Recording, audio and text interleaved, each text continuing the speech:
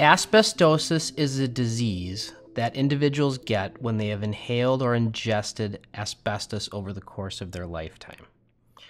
And you will hear, because we all see a lot of advertising and literature about asbestosis or mesothelioma, and there's a difference between the two. Asbestosis is not cancer.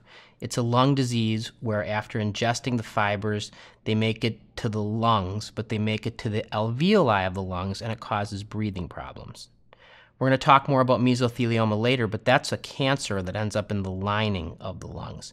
So asbestosis is a disease that does come from ingestion of asbestos, and it is a very problematic disease.